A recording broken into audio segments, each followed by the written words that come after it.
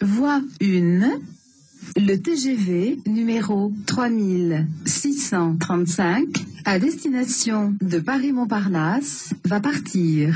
Prenez garde à la fermeture automatique des portes. Attention au départ.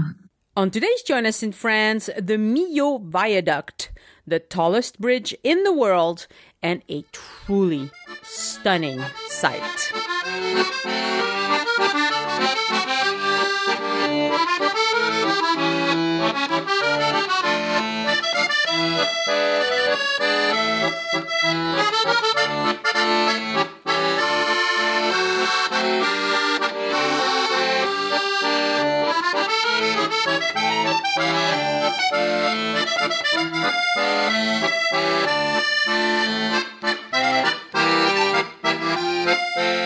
This is Join Us in France, episode 146. Bonjour, I'm Annie, and today I bring you a conversation with Elyse on the Millau Viaduct, the tallest bridge in the world, nestled to the east of our home region of Occitanie, and quite a sight to behold.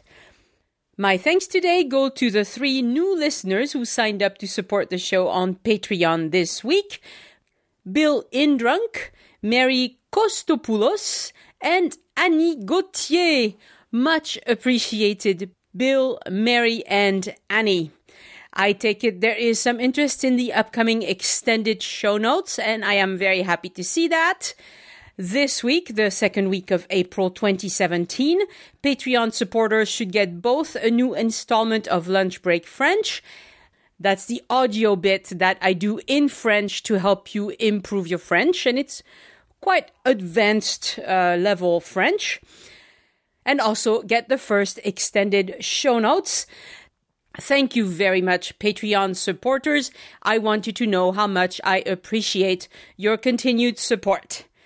To support the show on Patreon, go to patreon.com/join us. patreon.com, JOINUS.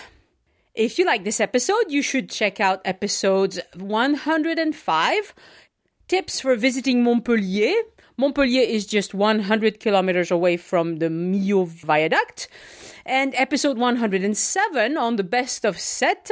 And that's because Sète is only 10 kilometers further from the Millau Viaduct. They're all very close by. For show notes on this episode, go to joinusinfrance.com/146. At Join Us in France, we're all about helping you DIY your trip to France. But for those of you who want something special and something extra, Elyse and I are putting on some tours. It's her job to do tours. It's my hobby. But hey, I'm learning. To learn about our most current tour offerings, visit addictedtofrance.com. Our first tour is going to be a week-long tour in Paris between May 14th and May 21st, 2017. That's coming up very quickly, and I'm very excited, and we're looking forward to meeting all of you there. The details about another tour, this second tour is going to be in the Southwest in September 2017. The details are all arranged. It's just a matter of me finding the time to create the page, the sales page for that on addictedtofrance.com. But if you're eager to see that, check back addictedtofrance.com this week. It's coming. I'm working on it. Thank you so much for your iTunes review, Jen Varon from the United States. Jen gives us 5 stars and says, quote, "Excellent. I have been using this podcast to prepare my upcoming trip to Paris, and it has been so helpful. Definitely recommend." Close quote. Thanks, Jen. Reviews on iTunes are great and very helpful in helping the show gain, credibility and visibility and reach. iTunes is where most people go to search for podcasts on a specific topic. It's not the only podcast directory, but it's definitely the biggest one. And anywhere you can talk about the show around you is super helpful. Spring has come to France. It's going to be really hard for me to stay at my computer this weekend to produce this show, but I'm going to do it.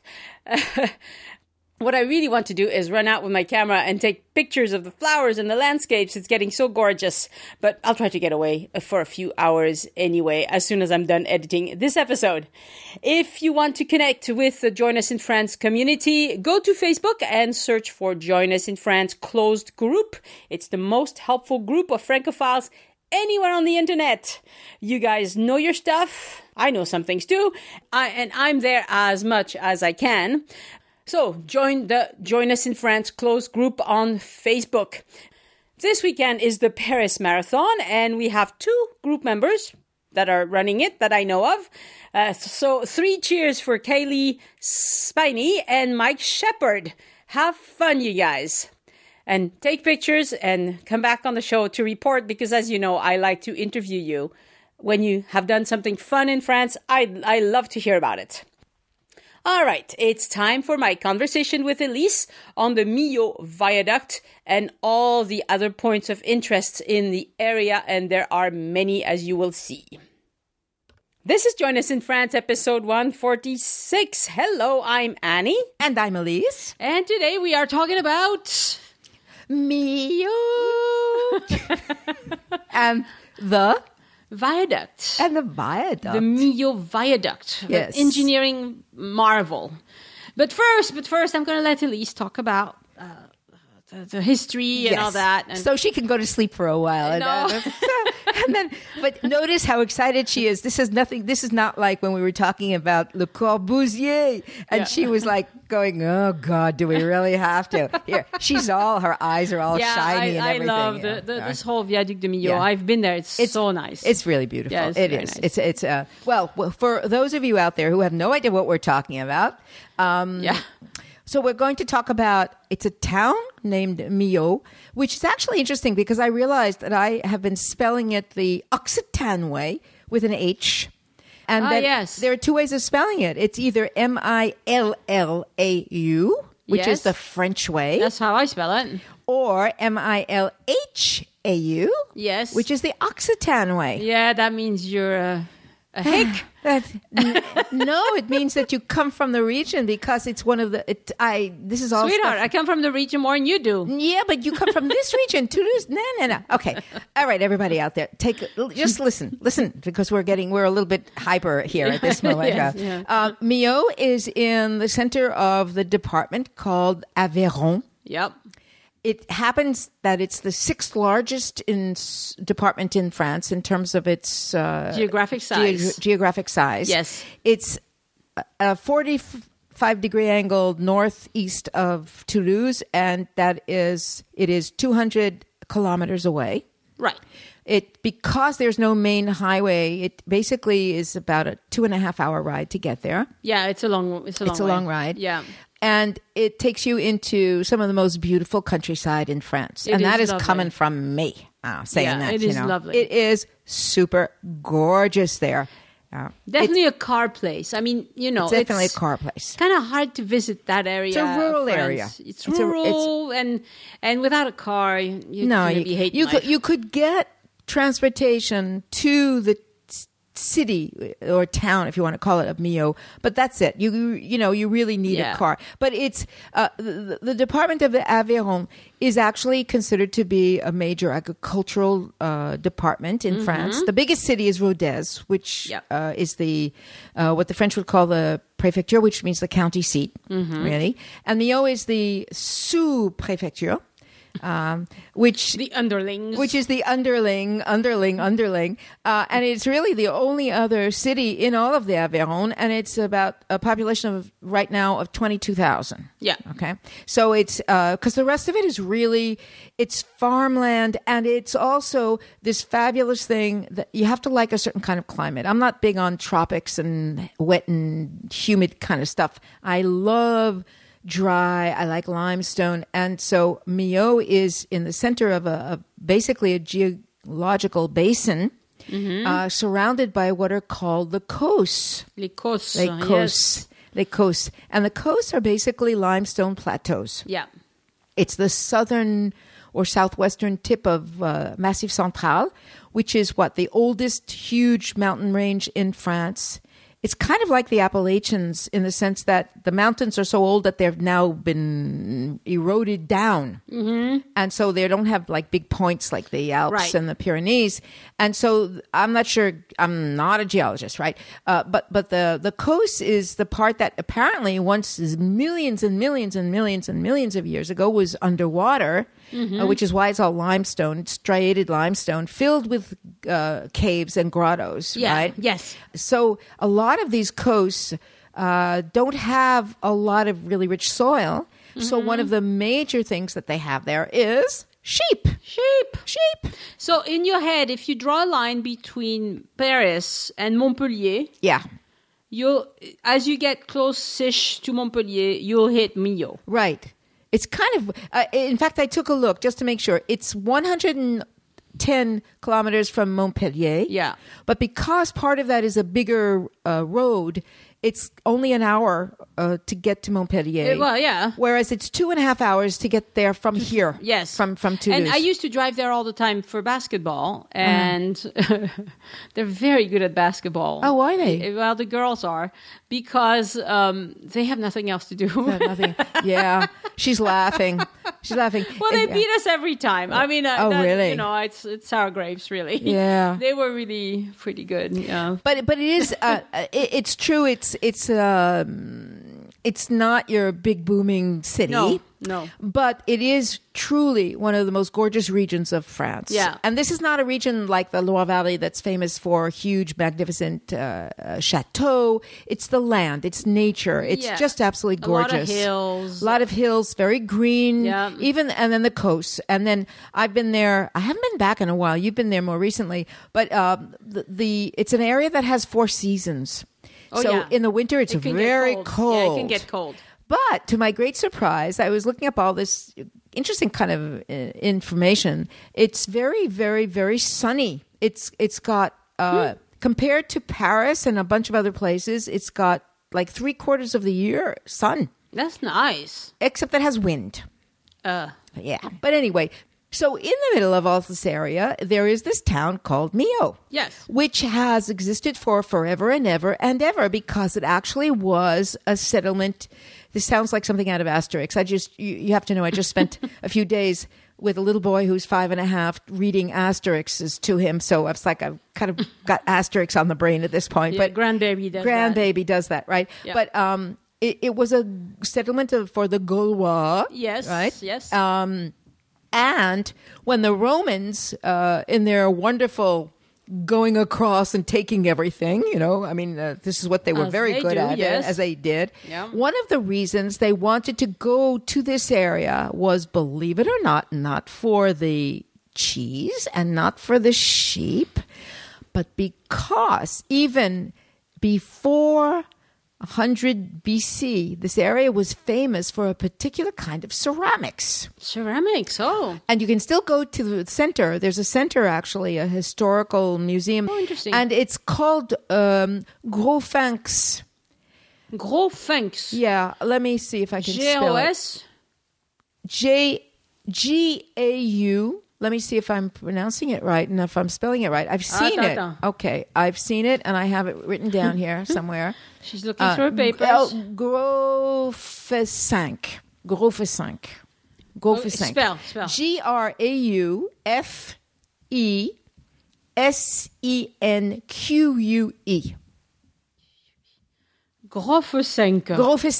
Yeah. Graufesenque. Yeah, and when I was doing bizarre. And when I was doing my art history studies here at the university here in Toulouse, I did several courses on Ceramics? not on ceramics but on the Romans and on the archaeological digs and stuff like that.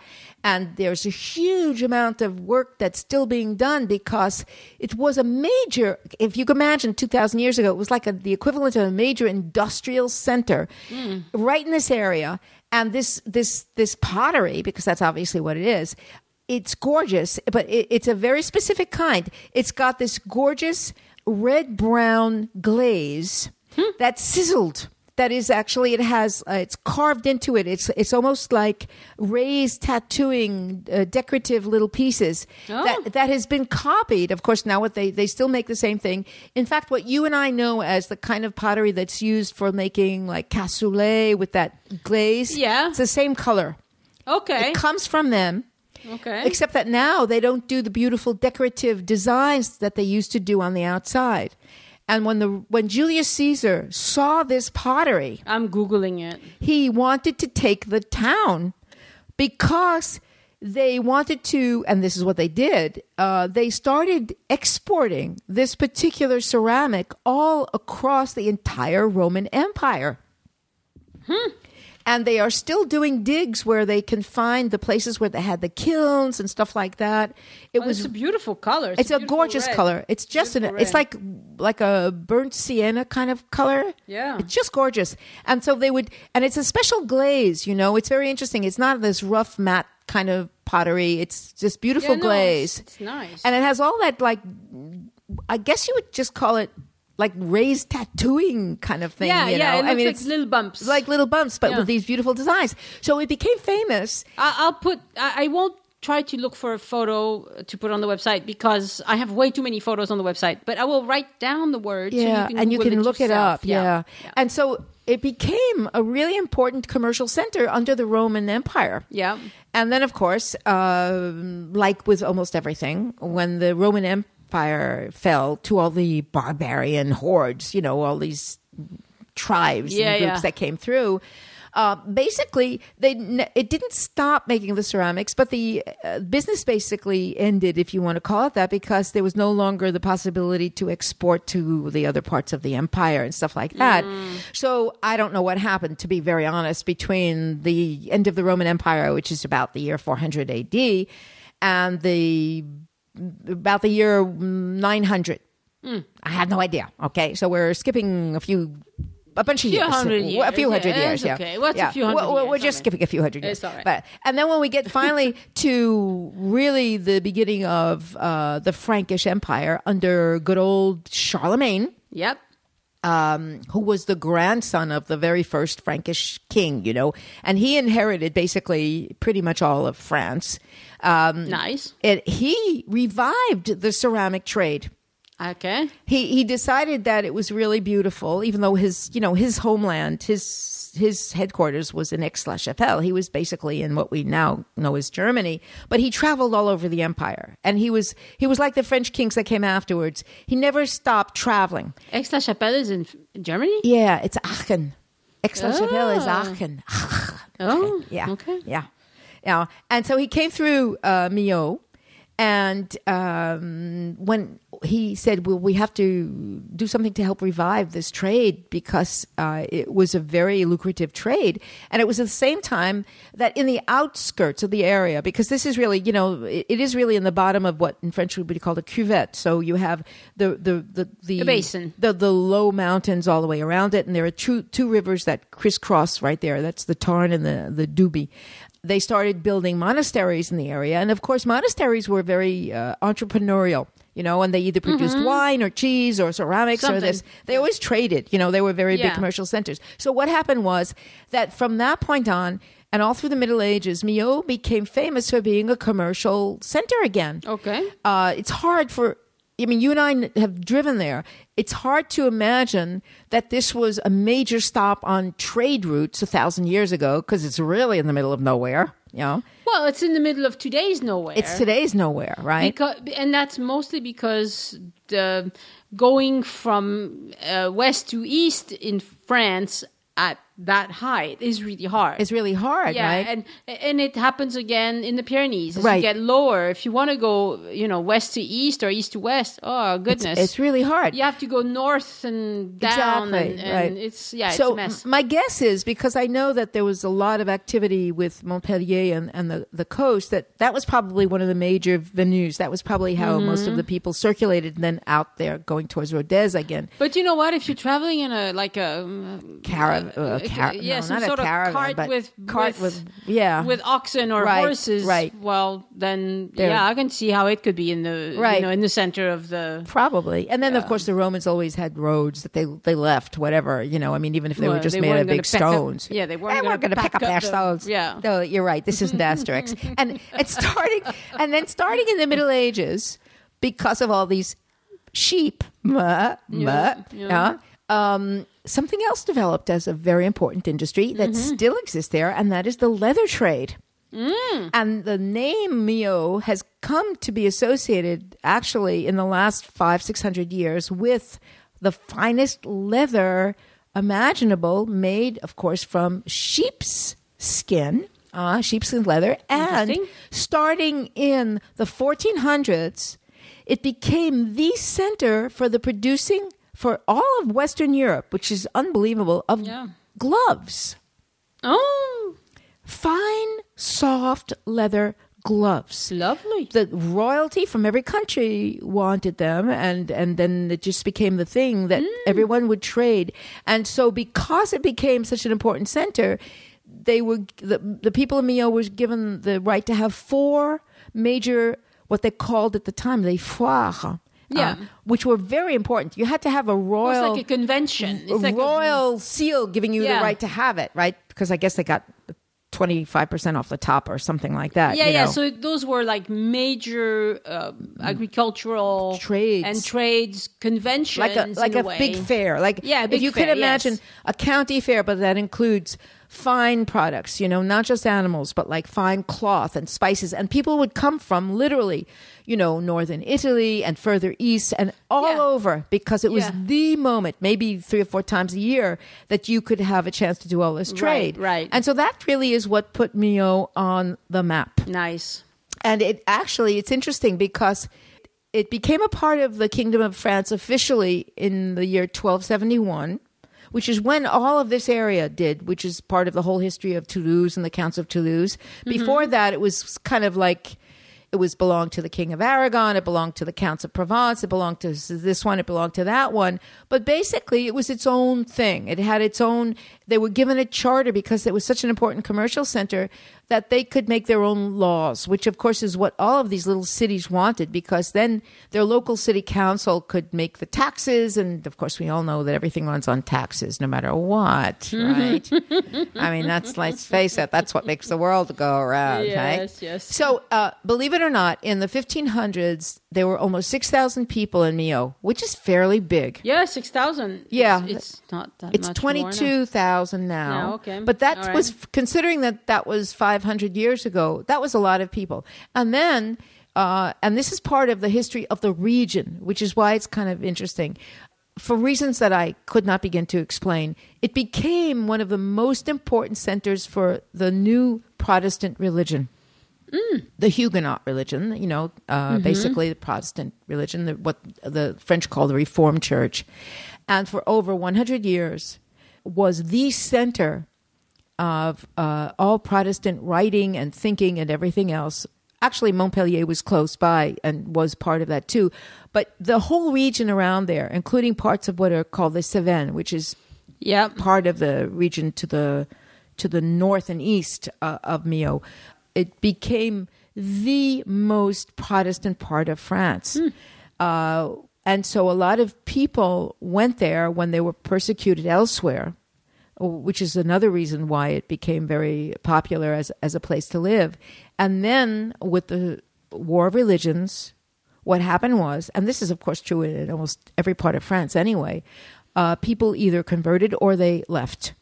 Okay, all right. That's why the Huguenots went to the United States. That's why they went to South Africa. That's why they went to Holland. That's why they went to England, because life was hard for them after that. And it's interesting because I've been through parts of that area with part of my my in-law family who are descendants of Huguenots.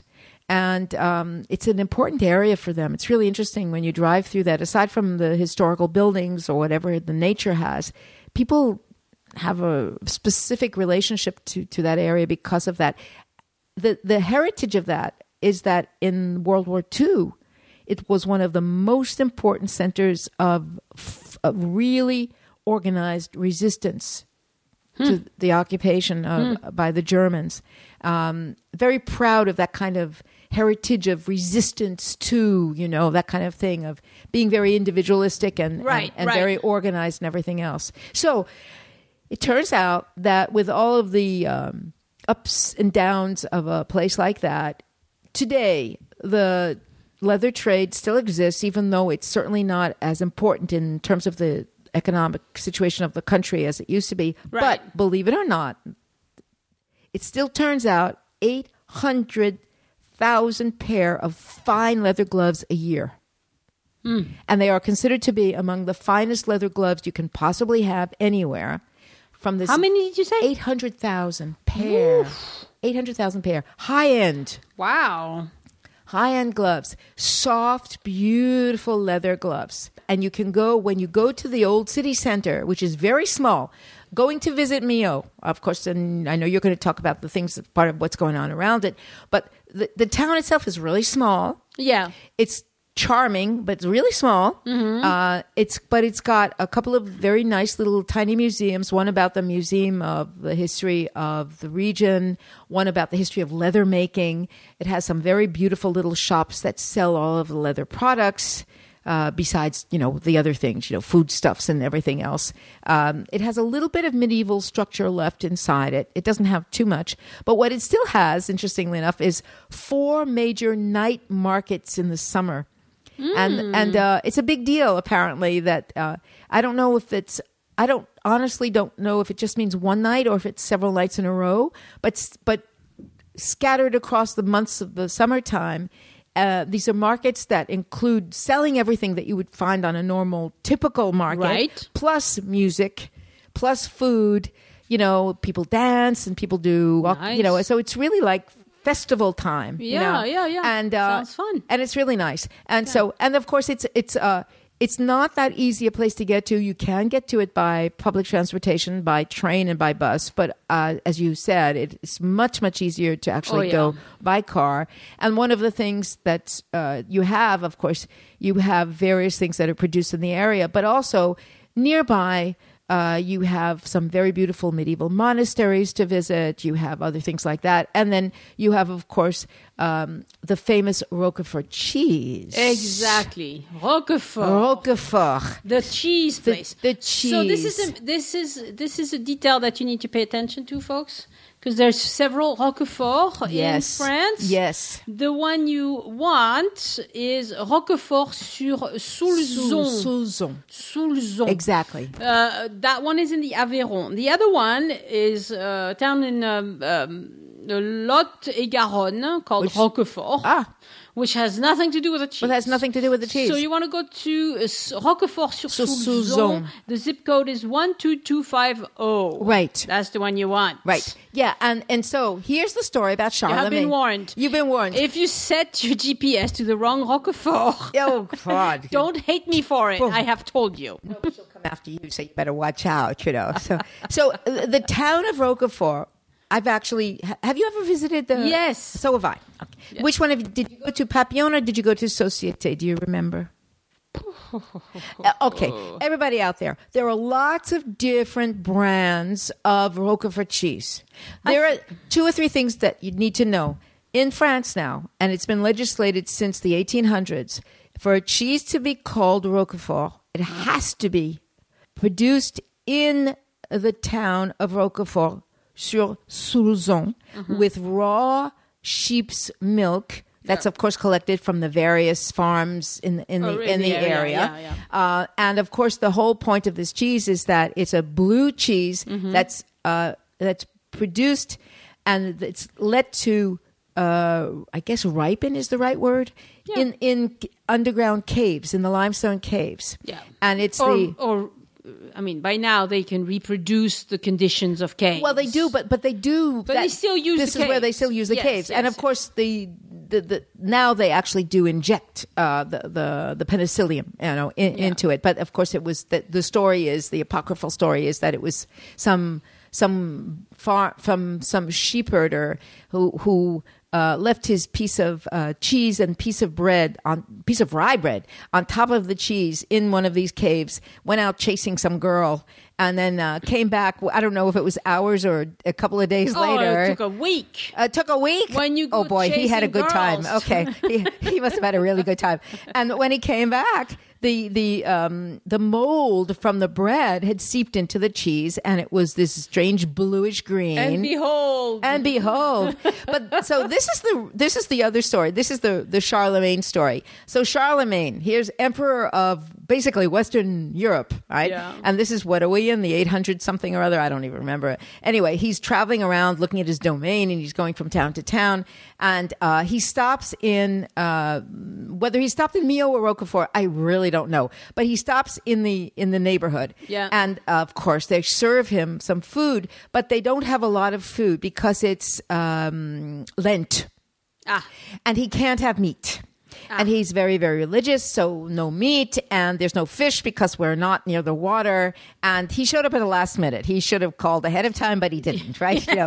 So he shows up, and of course he's the emperor, so oh my God, we better find something to give him. And so of course they give him some wine, and they give him some bread, and they give him some cheese. And when he sees this cheese, and he sees this like bluish green whatever, and he takes his knife and he starts picking it all out, and thinking, oh my God, on top of which all these are my subjects, and they're giving me rotten cheese, like they're really trying to get rid of me. I'm sure he wasn't quite that nice about it. And until probably somebody that was important enough for him to actually listen to, said to him, "Sire," I could just see this, yes, "Sire, please, yes. Sire, no, don't take that blue-green out. It is actually what is giving the cheese its special taste.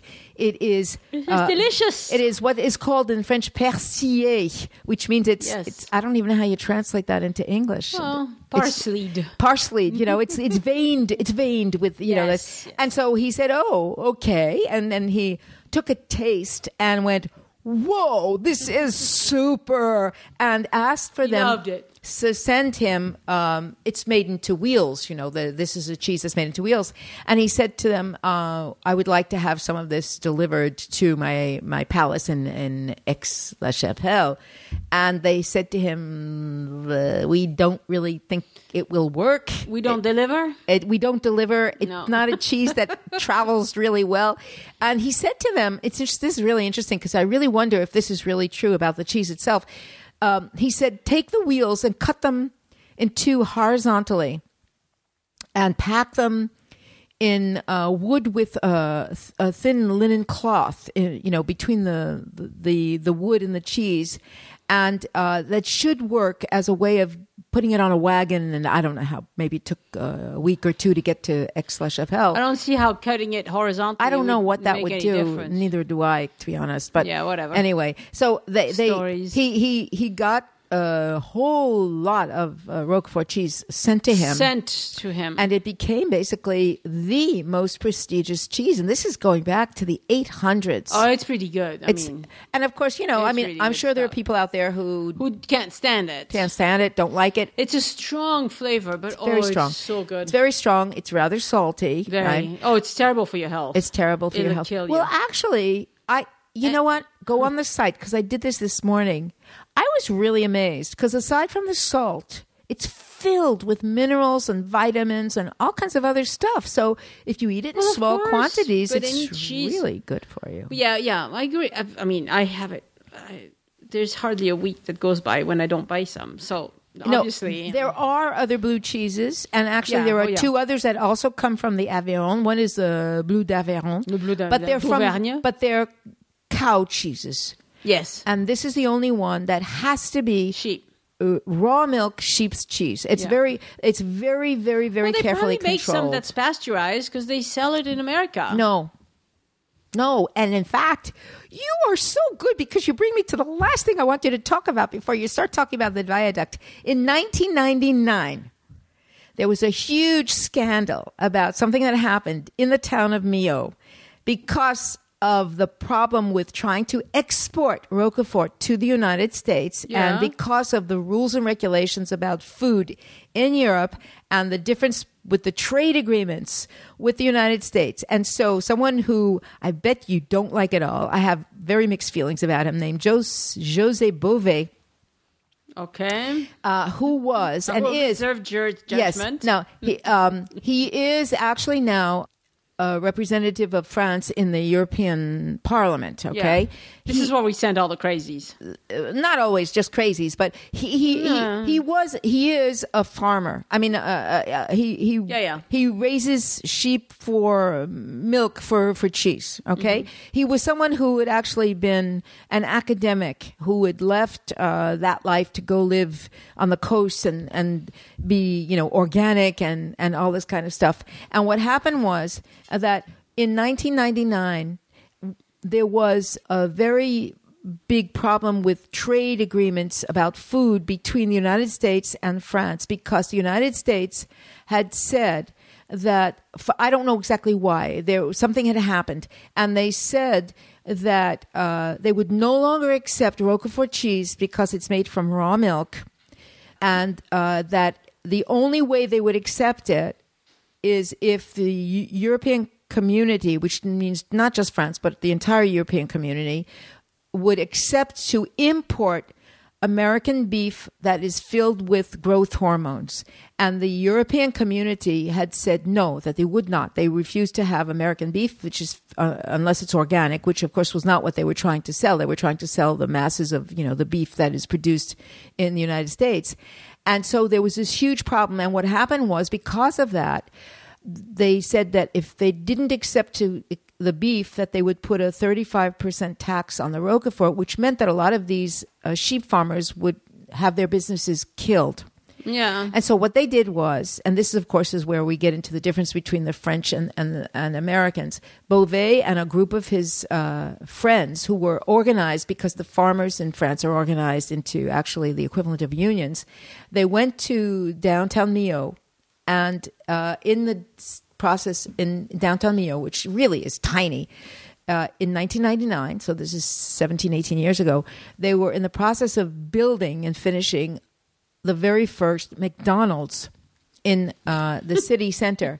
And I'm actually, well, you weren't living here at the time, see, and No. I was, so I remember this very clearly. Yeah. And Beauvais and his friends trashed the building. They trashed the They McDonald's. trashed the McDonald's. Yeah, they actually trashed it, and they did it.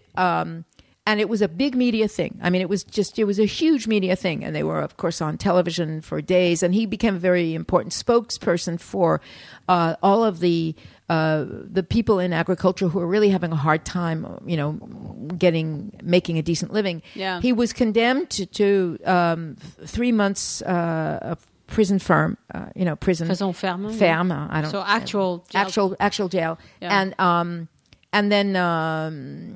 And then suspended, and then of course they had to pay a huge fine. But what he accomplished by doing that was that he made the cause really, really well known. So much so that a lot of people rallied to it, because what he said was, and I'm not in no way condoning what he actually did to the McDonald's building, but what he said, which of course was absolutely true, was that in France, like in other European countries, there is a very long heritage of eating certain things that in no way are bad for your health. And that if the only way that they can make money by exporting these products to a country like the United States is to accept beef that has hormones in it that are really bad for your health, and other crops that have been modified and whatever, that they're not going to do it. And so what happened was that really it became something that became a cause célèbre afterwards. And it wasn't until Obama became president that the whole thing was resolved, because Obama convinced Congress to allow the Roquefort with raw milk to be allowed into the United States, and that they would, in exchange, that Europe would accept organic beef from the United States, but not the beef with growth hormones. interesting. Because at Costco, you can totally buy Société Roquefort. Right. And it's the real thing. It's the real thing with raw milk. But imagine, so that there was a couple of years where there was no buying Roquefort in the United States because of that, you know. Now, at Roquefort, they have Société, they have Papillon, and they have all these others. sorts. Right. Some of them are very, very small producers. Yes. And there's one, I can't remember the name of it even. It was I think it was called Fermier something. Yes. And it tasted so good. Yes. I can't even find it in Toulouse. Well, only if you go to a specialty cheese store. In fact, it's really fascinating because I got so into this whole thing. There's a list when you go onto the site about the cheese. They list the different labels of the different brands. It turns out that Société and Régal and a whole bunch of others are owned by this huge mega corporation, Lactalis. Okay. Which is a huge mega big business thing. And then the second group, which is Papillon, is owned by another industrial society, but is much smaller. And all of those, of course, are made in an industrial way.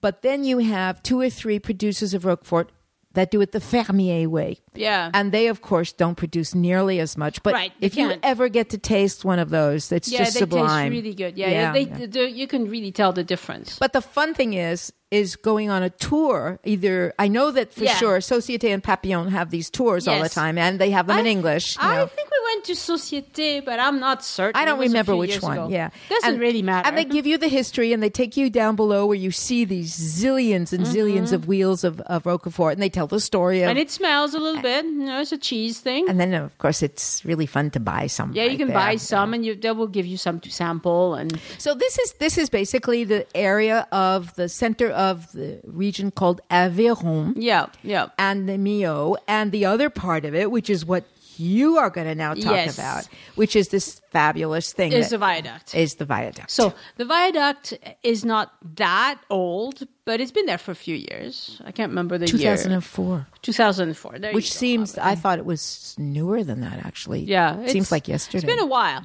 It's 2.5 kilometers long. Which is huge. It's 32 meters large. It has 4 lanes, 2 lanes of traffic in each direction, plus the emergency pull-off. The way they built this, imagine that you build several Eiffel Towers in a row. Like you build like 6 of them in a row. Yeah. And then you put a road across them. And that road takes you from one side of the Tarn gorge to the other side. To the other. It's a very deep gorge at that spot. Very deep. And so they used to have a road that goes from Paris to Béziers. And that's the A75 freeway, which has been there forever. And it's one of these, between Clermont-Ferrand and Béziers, that road is free. Because freeways in France are actually toll roads. They're turnpikes, yeah. Yeah, they're toll roads. But they're usually toll roads on concession. Yeah. And once the concession is over, it turns back to the government property, and the government doesn't charge. So they will maintain the road, but there's no more tolls. Because that road was free most of the way, anytime anybody from Paris wanted to go to the south, they would go that way instead of the other way, which you still had to pay for. Right. And so that created giant traffic jams at Millau, because everybody at Millau had to get off of the freeway, through the city of Millau, back on the freeway to get to the other side. To get to the other side. And it was just a nightmare. The other question I have to answer right away is it a viaduct or is it a bridge? What's the difference? Well, so viaduct comes from Latin, and it means path. It's path and ductus, right? So it's like to lead or drive. So a viaduct is a path that drives something over a valley or a river, right? Yeah. The Pont du Gard, which we talked about in episode 65, is one of these viaducts.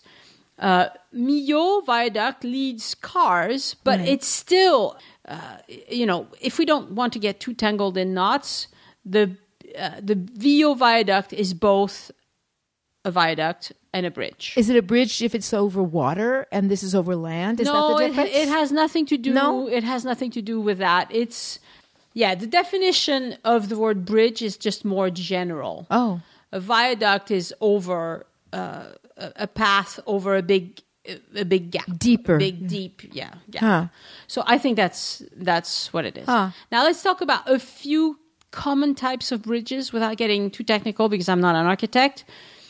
You have some bridges are supported by 2 or more piers, right? And they were always thought they were called pylons, right? They're not. They're called piers. Piers. Yeah. There are bridges that are suspended, right, on cables, right? And these cables are anchored on the edges of the bridge, right? And so the weight of the bridge rests on those cables, right? So, a beautiful example of that is the Golden Gate Bridge in San Francisco, right? A third type of bridge is called the cable-stayed bridge, and that's what the Millau Viaduct is. In this type of construction, they use both piers and cables, okay? And Millau has both the longest deck. The deck is the road that goes over these piers. And so it has the longest deck and the tallest piers in the world. In the world? In the world. Wow. To this day. Yes. So the surface on which cars drive is called the deck, right? Right. In French, it's tablier. Right. But, and the whole point of a bridge is to support that deck, right? So the problem they were trying to solve, like I said, was to get to the south, get north and south. And the project to solve this started in 1988, so a long time ago. At the beginning, lots of locals were against it because they thought it would be unsightly, it would be expensive, it would disturb birds, including a specific type of bird that's nests in this area called the little bustard. Local politicians, they fought over where the road would go.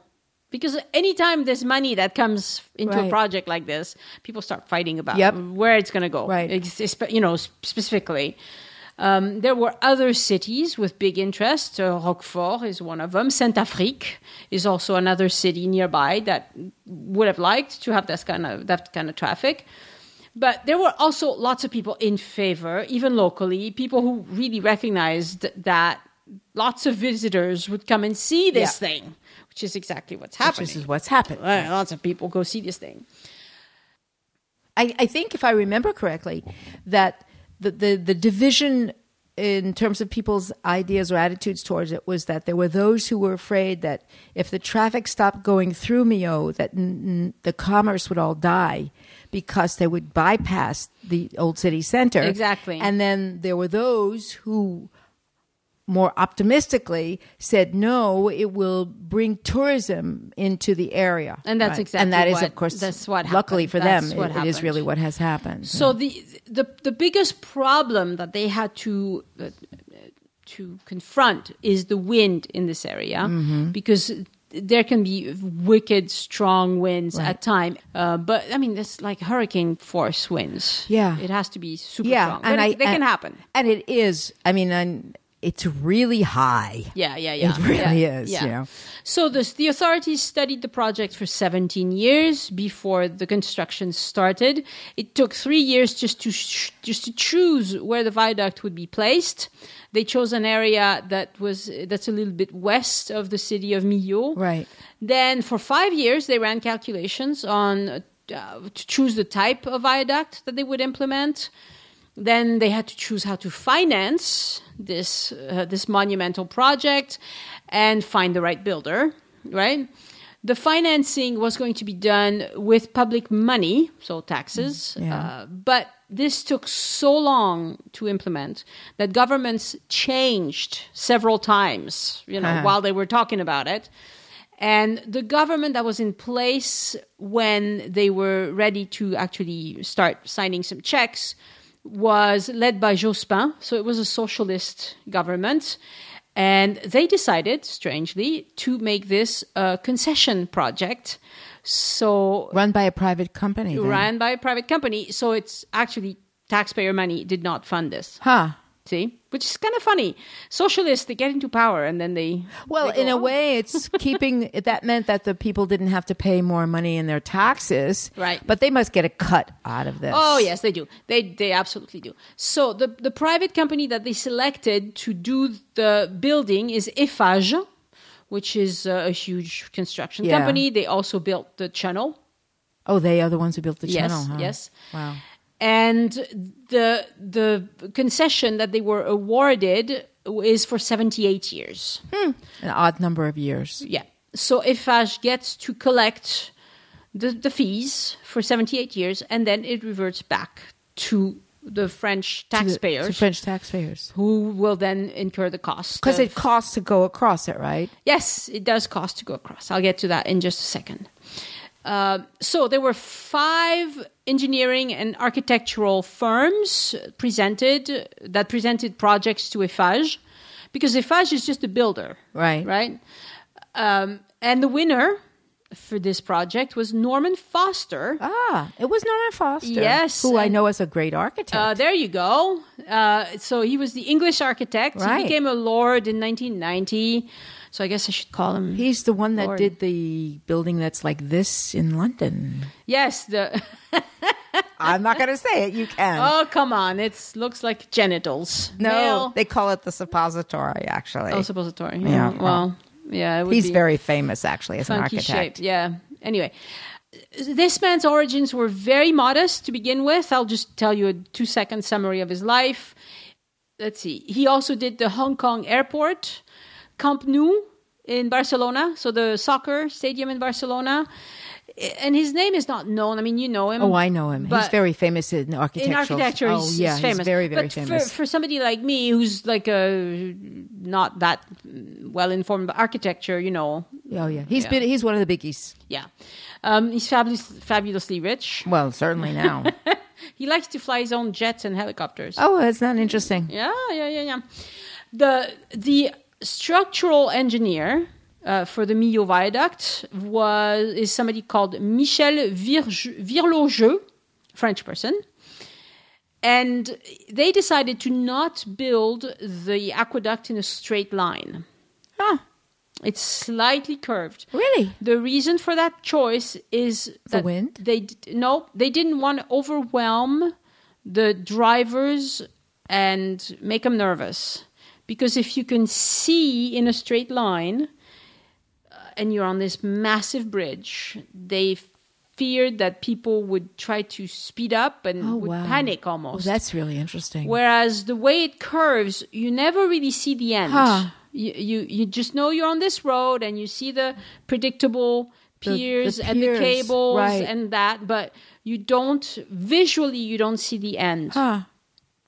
I guess people say that it almost feels like flying without any I didn't go on to it, but when we went to visit the Millau, there's a spot now, and it was created, I guess, very soon afterwards, where you can approach from underneath on one side, and it's specifically for people to be able to see it. Yeah, and there's a visitor's center. It's really like a hallucination. I mean, this thing is unbelievable. First of all, it's gorgeous, but it's just unbelievable in terms of the verticality and the size and the height of the whole thing. So I can really imagine that what you're saying is true, that if you were on it and you spaced out a little bit and it was totally straight, boy, that it would be dangerous. You know, there's something very almost hypnotic about that. Yes. So there are 154 piers. Wow. And the color for these piers was important to Norman Foster. They didn't want them to be so light that they blended completely into the color of the sky, which can be milky, of course. Right. They didn't want them to be too dark, to be invisible, to be too visible in the landscape. So they chose a white, kind of an off-white, that looks really attractive. Yeah. And I will put a picture of the bridge on the website, but I'm sure you've seen it. One of the major obstacles, like I mentioned earlier, was the wind. The wind can go as high as 200 kilometers per hour. Wow. In this area, which is 163 That's a miles. lot. That's a lot, yeah. And everything was calculated so that the bridge could handle it. And if you don't believe that bridges can be taken down by wind, you should look up the Wikipedia article about the Tacoma Narrows Bridge in the United States, in the state of Washington. Yeah. It collapsed under winds of only 40 miles per hour in 1940. And the photos that were taken right before the collapse, it looks like the deck of the bridge is twisting. It looks like a piece of paper. Was that just badly made? It was badly made, yes. They hadn't worked out and it's, to this day, it's the example of what not to do with a bridge. Yeah.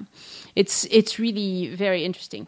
The Millau Viaduct is built mostly of two materials: reinforced concrete for the piers and metal for the deck. Of course, there's some, asphalt and all that stuff. The tallest pier is 343 meters high. It's enormous, yeah. That's almost 1,200 feet. Right. So, isn't that taller than the Eiffel Tower? It might be. It's amazing. It's in that neighborhood. Right. It's that sort of height. You can see it from really far it's away. Huge. It's huge. It's huge. It is so high that some days it's floating above the clouds. Yeah. Like the Golden Gate Bridge does. Right. Yeah, the top of the piers are above the clouds. Right. When they tested the viaduct before opening in October 2004, they ran a string of 42 semi-trucks, so 1,200 feet of trucks end to end, and it didn't budge. And they ran some other tests as well. It's safe as can be. I mean, were these trucks driverless? No, they had drivers. Did they have parachutes on? No, they knew it was going to be fine, but they have to test it anyway. They have to do it. I know. Construction costs were, take a guess. Oh boy, I haven't. $3 billion. No. Oh, you're a big spender. I'm a big spender? Yes, it was 394 million euros. Oh, I got the 3 right. Yeah. Just, All right. Yeah. I have no idea. Add another zero. I've got a clue. So 394 million euros in 2004 when it opened. Yeah. And since then, more than 50 million vehicles have driven on it. 50 million. 50 million. How much does it cost to drive it? Yeah. Take a guess. 12 euros? No. More. More. 18? The rest of the freeway is free. 18? Yes, actually no. It's okay. So it depends on what size vehicle you're driving. If you're on it, and it's also more in the summer. Oh, really? Yes. That's sneaky. The cheapest toll is 8 euros for a motorcycle in the winter. Okay. And the most expensive is 36 for a semi. Oh, for a semi in the summer. Okay. The average price for a car is 23. Oh, okay. Is it both ways or only one? See, well, I think the I toll heard plaza is only on one side. I think it's only in one direction. Yeah, but you pay either way. I mean, you pay at the same toll plaza. Are you plaza. sure you pay both ways? Yes, you do. Oh, okay. You do. Oh, that's a lot of money, though. Yeah, but in New York, I went on that stinky, tiny little bridge. The George Washington? I don't know which one it was. It was $20. Really? And I was so disgusted. I was like, that's a puny bridge. It's not even pretty. And they're making me pay for it. Well, it was probably built in the 19th century, so. That's possible. Yeah. So that's the other thing. Right. See, if they had built it like the French, by now it'd be free. It would be free, obviously. It would have been a concession that expires eventually. Anyway, there had been very few incidents on the Millau Viaduct. And what's the most common problem, do you think? Flat tires? Nope. The most common problem. People having to stop the car because they have to go pee? No, it's only 2.5 kilometers. Who do you hang up with? I don't know. Fog. Fog. No, it's not fog. I don't know. It's crazy people stopping to take pictures. Right in the middle. That is the biggest problem. There is no pull-off. There's no pull-off? Nope. There is an emergency lane. Oh, wow. Okay. But there is nowhere that you can pull off to take a picture. Wow. And the reason why they did that is because they could not possibly accommodate all the people who would want to stop and take a picture. Huh. So they would have had to build, the whole length of the thing. And so they decided nobody stops to take pictures. And the police will, come screaming if you do stop. So don't stop. It's a freeway. That's why they have those things that are on the two ends, just at the beginning and the end of it, so that you can see it but not be on it, and you could take pictures from there. Yes. But and besides, you can take, the prettiest pictures are from the other side of the valley, looking towards the bridge. It is gorgeous. It's the same valley you're looking at. It's just looking at it from the other direction. It's when you look at it, it reminds me of something that belongs in a science fiction movie. Yeah. With very long, thin things that reach up to the sky. It's very beautiful. Yeah. And if you look on Google Earth, you will see some very nice pictures that they've taken. I bet a drone takes some nice pictures. Yeah, the drones can take nice pictures. But of course, I couldn't fly a drone over that. No, it's high. Yeah. And it's illegal. It's illegal. I can't. It's illegal, yeah. Right. So, go to Google Maps, Google Earth, look at it. It's just gorgeous. I'll probably put a picture on the website for a week or two, and then I have a huge problem with this website. Guess how many pictures I have on the website on Join Us in France? I'm not good today. My numbers are off. If I say a number again, you're going to tell me, my God. Okay, no. there's 100. This is episode 140. Yeah. So how many pictures? 140 times. I would say 3 pictures per episode. So that would make it 450. Yeah, 1,600.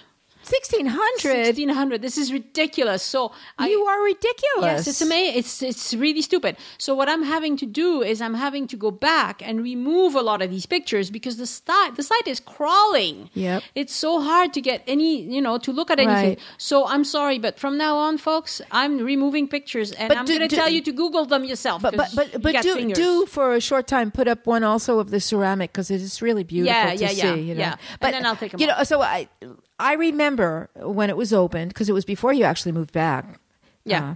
And so the first couple of years, the people down below in Millau were really unhappy because it had not yet developed so that the people were taking advantage of seeing the viaduct and stopping in Millau, et cetera, et cetera, et cetera. And they were saying, we complained all these years about the traffic, but now all of these businesses in the city center are going to close. And now, of course, it's exactly the opposite. Oh, yeah. Now they're so happy that they have it because people come, they stay. Oh, yeah. In fact, it's helped them develop so that they have music festivals and things like that. Yeah. And so it's been a big boom to the area. Mm-hmm.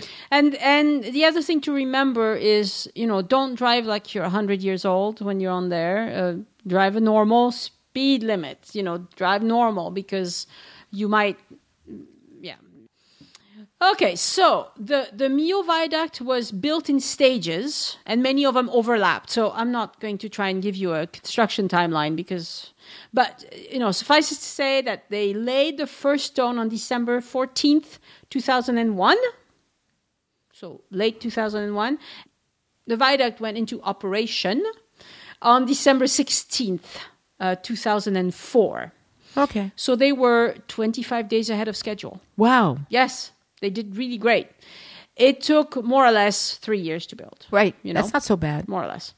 The planning stages took much longer because they took 14 years. So, if you want to see a nice bridge in your neighborhood, folks, start planning now because it takes 17 years to really pull together a project like maybe this. Because the head architect was Norman Foster. My guess is that between when the inception was and then the end, they developed new materials that made it even better and easier or stronger as a bridge. Maybe. Because that long, in terms of technology for building these days, that's enough time to... It moves along, to develop new materials, new combination things. Although I don't know if they really would trust materials that they haven't tested. I don't know. About 1,000 people worked on this on the construction of this viaduct. Not all of them at the same time, obviously. And to make things simpler, they had different teams work on different piers. So you were, what I tell you, 154 piers. Right. So you were assigned to pier number 120, and you worked your whole time on that pier. Because they found that trying to get people, different piers were at different stages. Right. And so it was easier to do it that way. The viaduct was inaugurated on December 14th, 2004 by French President Jacques Chirac. They had fireworks, they had military planes, the lot. I like you said, I didn't live in France at the time, but I would have gone to see that. I watched it on television. Yeah. It was super. Yeah, because really? I didn't move back to France until a year later. So, well, not a year, 6 months or something. So back to the people in Millau that feared that nobody would ever stop. That wasn't the case at all. There are more people visiting Millau. More people spend the night. Right.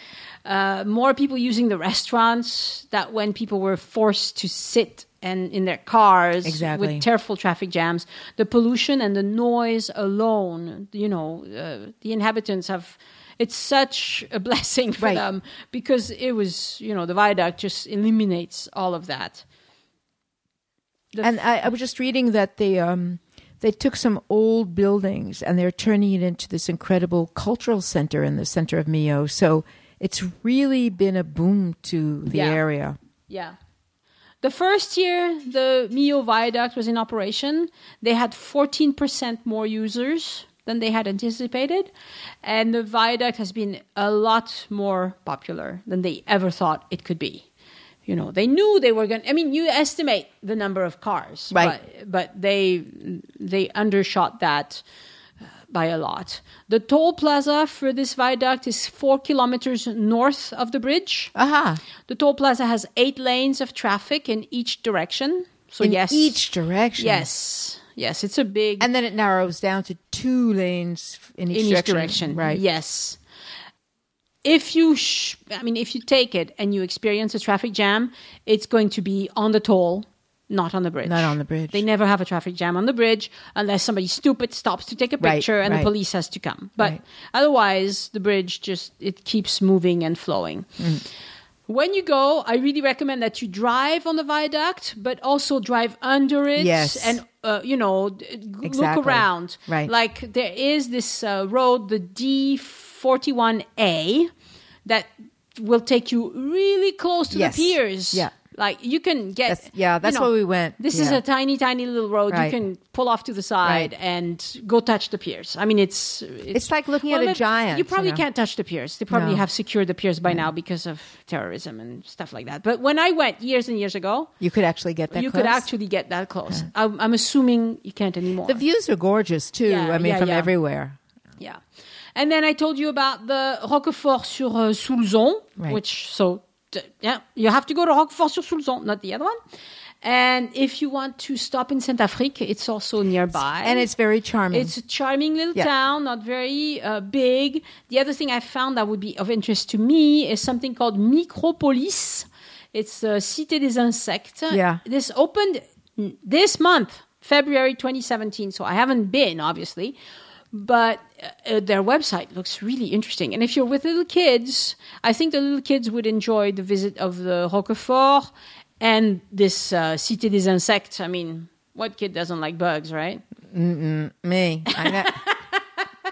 Even as a kid, I didn't like bugs. But you're right. I mean, in the area around there, I mean, there's this place called the Couvertade, which was...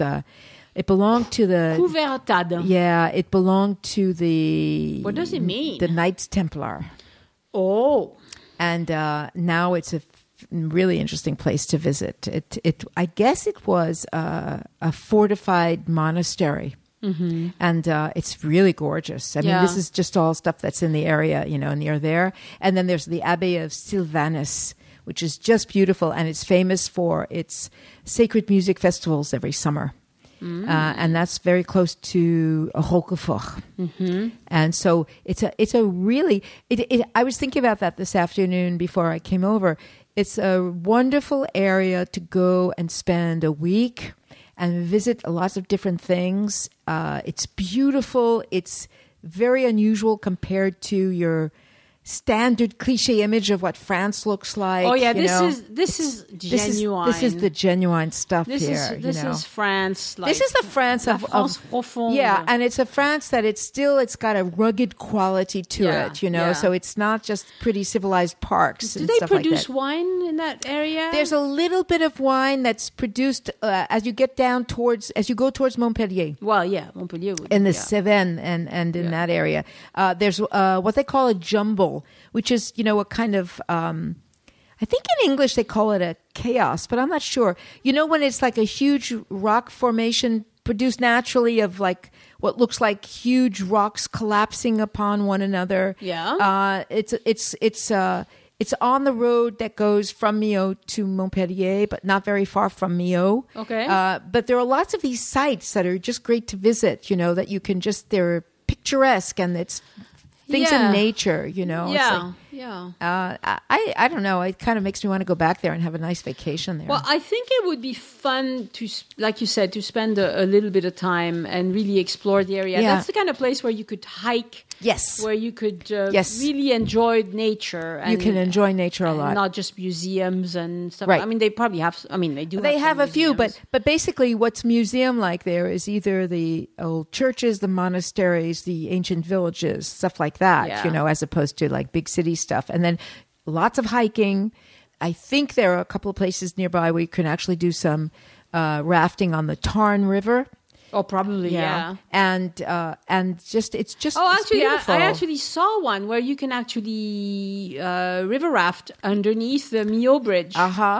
Yeah, I remember reading about it quickly, and then I moved on because I was looking for some other information. Yeah. But yes, you can do that. And I remember, I don't know if it was the first time or the second time that we went there. It was, I think, in March. And coming back, we spent a night near Saint-Afrique and then went and visited all this stuff.